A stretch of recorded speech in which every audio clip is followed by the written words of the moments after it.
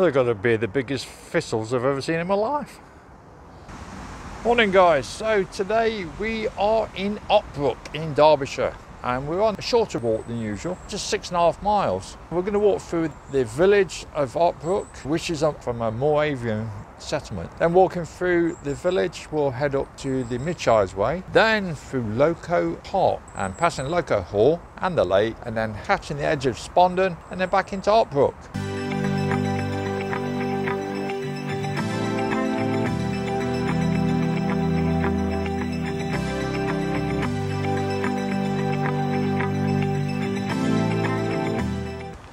Well, it's August, but you wouldn't know it. It's wet and, well, basically I'm having to wear my winter waterproofs for the summer. It's going to be wet all day, I believe, drizzle and heavier rain later. So let's see how we get on with that. So behind me is the Lich Gate. It was built in 1923. It's the main entranceway to the church of Ockbrook, which is the Church of All Saints. The tower is the oldest part of the church, dating from the 12th century, with 4-foot thick walls. The Stanhope family of Elveston became patrons of the church in the 1600s. And then in the 18th century, the Parrs of Hopewell Hall took over as patrons of the church. Over the years, the church has had several extensions and renovations by the Stanhope and Parrs families. This is the Queen's Head. The pub has the same name since 1837, as it was in 1837 when Queen Victoria came to the throne. During the Second World War, the pub was used by the Home Guard as their headquarters. This house looks a little bit out of place for the rest of the village. The village is 1700s, and then we've got it's like an American beach house.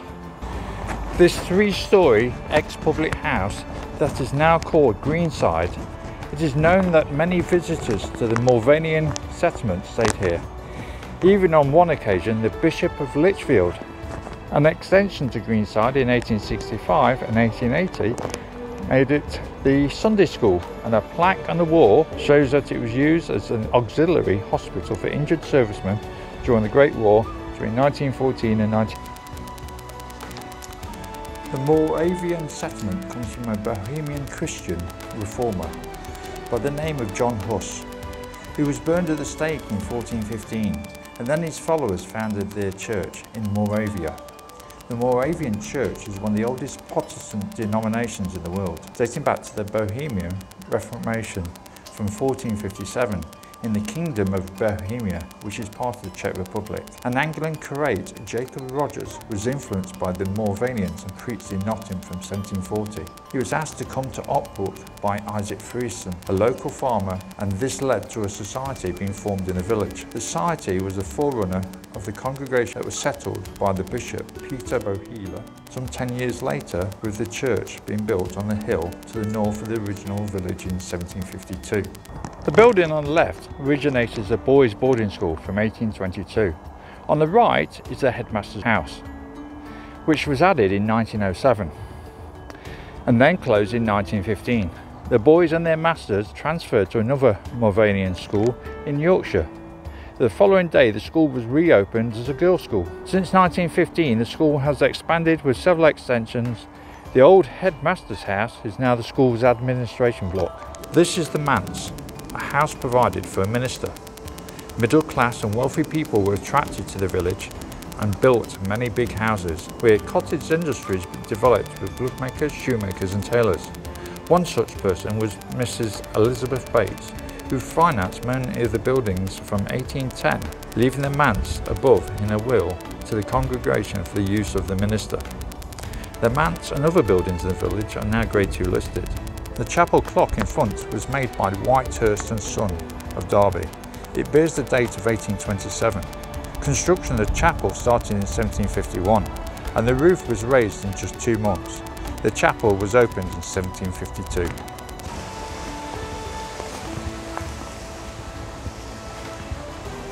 This is Bishop's Walk, which is the right-hand side of the chapel. The plaque on the wall points the way to the burial ground at the rear of the building and commemorates its consecration on April 6, 1752 by Bishop Peter Bowler.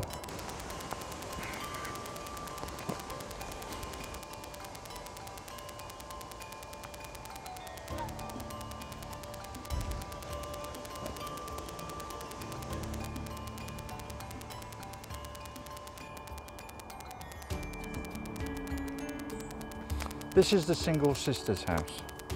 The sisters moved from a small cottage outside the settlement where the earliest day school for girls had been established in 1751 to here in April 1760. 10 years later, an extension was built to include new workshops, and today this extension has been converted into 3 flats. The sisters taught young girls to spin, knit and embroidery, as well as farming at a nearby plot of land.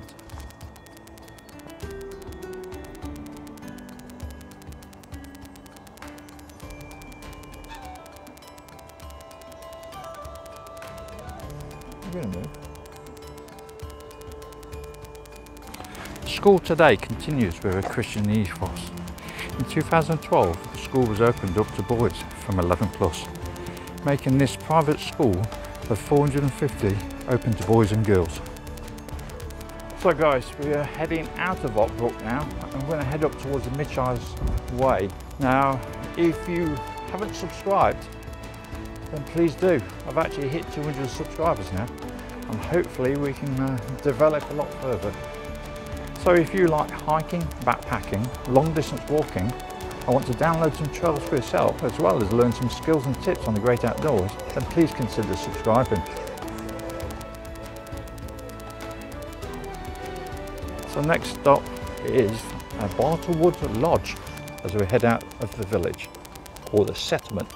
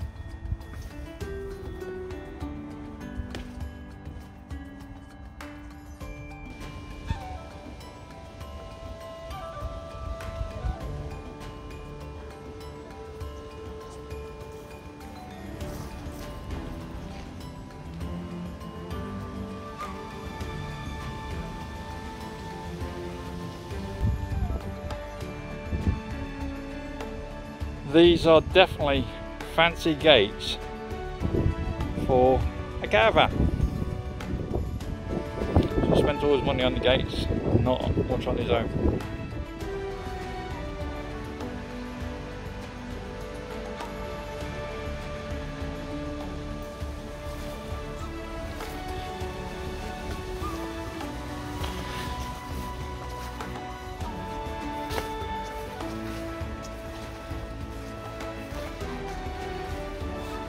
This is Bartlewood Lodge, built in 1744 and acquired by the Pars family of Hopwell Hall from 1806. Now the lodge is a pub with a stone house pizza and carvery. The area we're walking past now is the Dale Hill Natural Burial Ground. This is a way of caring for the dead with minimal impact on the environment, working to redevelop our countryside and by paying tribute to those who have died by planting trees, shrubs and wildflowers. Dale Hill has been part of the Locko estate for over 250 years.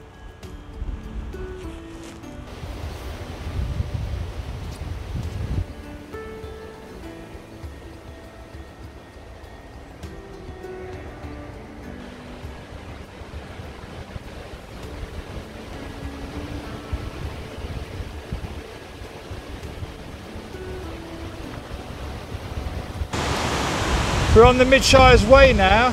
It's a 362-kilometre route from Bleedlow in Buckinghamshire, Stockport, part of Greater Manchester, and passes through 6 counties along its route.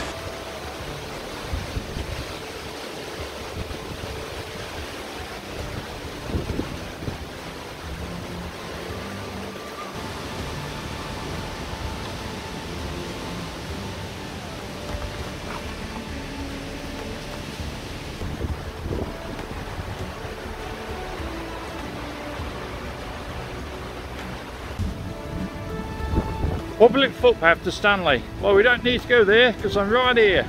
Because I'm Andy Stanley, the expedition hiker.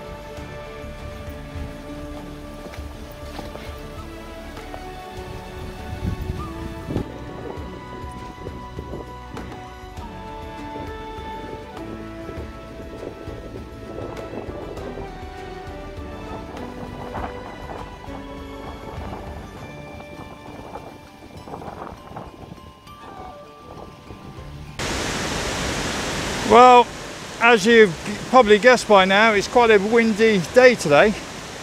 I did believe it was meant to be raining all day, but instead we've got wind gusts of probably some storm that's passing through.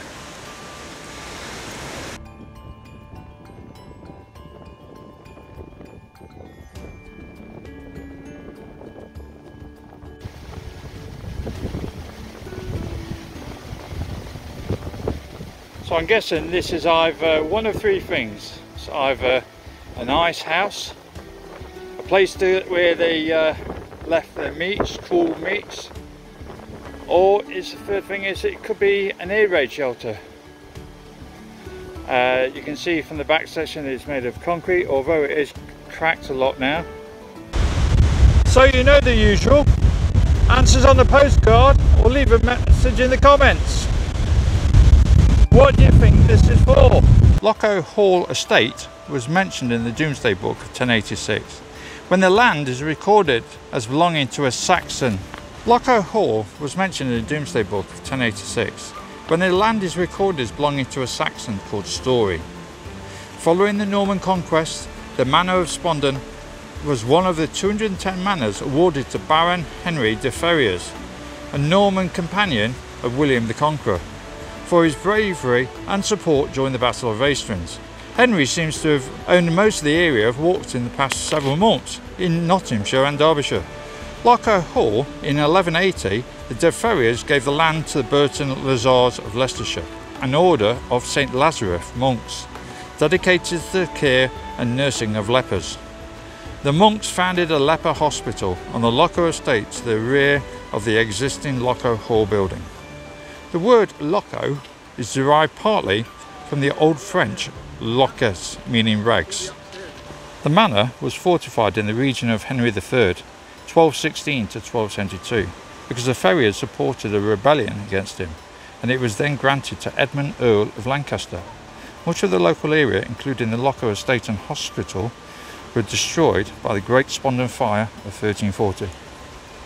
Locko Hall and Park Estate is 300 acres in size and began to take shape in the early 18th century.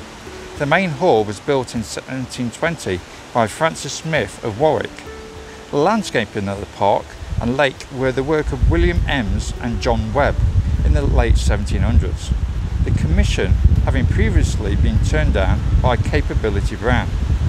Capability Brown was an English landscape architect.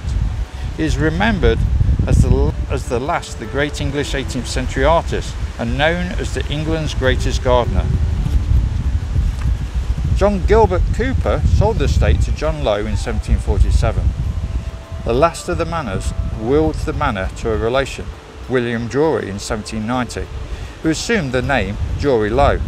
The property is still owned by descendants of the Drury Lowe family and today is mainly a private property, although parts of the hall and gardens are used as a wedding venue and occasionally open to the public by fairs and events on the estate.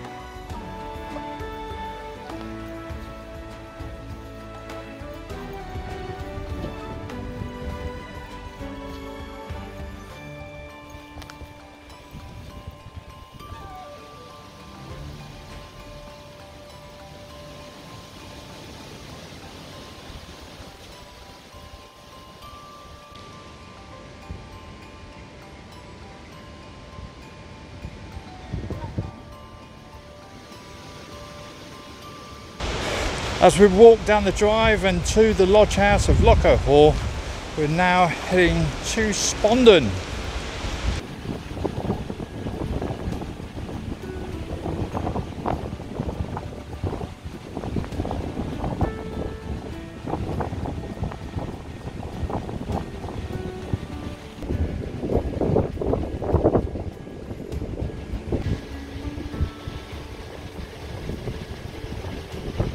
So we're just arriving in Spondon. So the name Spondon is derived from the Anglo-Saxon words spon, meaning gravel, and wood or wood chip or shingle, and dune, meaning hill, giving us Spondun.